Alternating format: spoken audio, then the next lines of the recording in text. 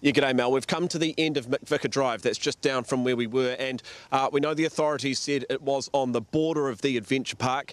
We're literally standing at the entrance to the adventure park. Ollie's just panned up, and those flames, I mean, yeah, they look to be past the border, I'm sorry to say. That looks like, I'm pretty sure I can see one of the chairlift lines.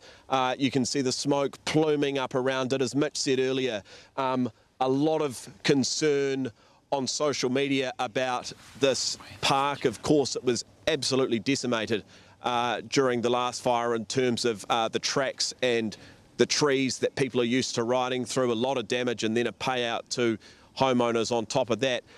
Monsoon buckets and helicopters coming in over the top. But Mel, as I say, I'm sorry to say, it does look like this fire is, if not on the border, certainly in the adventure park at this point, Mel, which is not great news for locals here in Christchurch, obviously.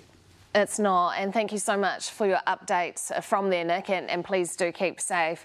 That was our Newshub senior reporter, Nick Trubridge. Now, Fire and Emergency New Zealand are calling for people to send photos or videos of the fire to them that would have been taken yesterday between 1:45 and 2:45 in the afternoon on the Port Hills. What they're wanting to do is find out any evidence that might suggest the cause of this fire.